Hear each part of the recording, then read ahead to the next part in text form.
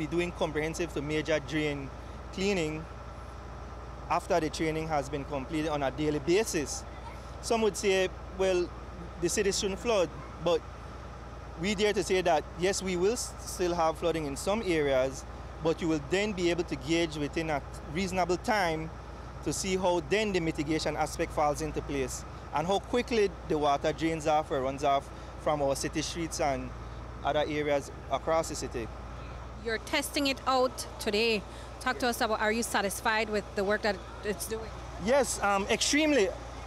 When we took up that manhole cover there, the sludge was up to the street. By the time we have concluded this morning's exercise, we've been able to clear about, I'll say, under 10 yards or thereabout before the corner of the lane. So that is impressive to me, because manpower alone wouldn't have been able to accomplish that feat that we overcame there this morning in terms of clearing the drain. I was briefed and our mayoral candidate told me there's a fan down there, so we need to get that fan out.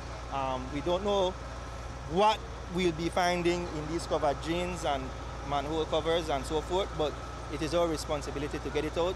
What is basically or generally in our drains? Debris, dirt, garbage, waste, sand. It builds up over time, it turns mud, it gets hard. So what we'll do, once it's vacuumed out, there's a separator in there. So the garbage and the waste that goes in there, that will go to the transfer station.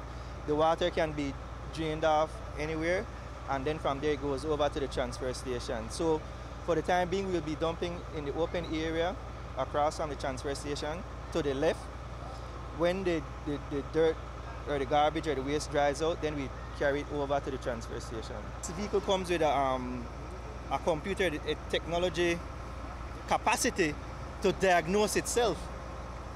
So we can troubleshoot from the brain piece in the front and the interior of the truck, and then from there we could communicate through Gentrack and the company in Florida to facilitate us with parts and that type of thing. Or maybe they come back in country and assist us.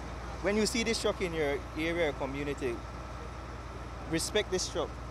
Let's take heed from the personnel who are operating the truck. You will be seeing cones cordoning off the areas. You will see caution tape. The power of this vehicle to suck and blow or flush out, the PSI is, I think, well above 3,000. That's a whole lot of power. And you wouldn't want to be flushing out a drain and you have people or vehicle, property or life around the vicinity of the vehicle, and then you create harm or damage. So we would like to mitigate against that.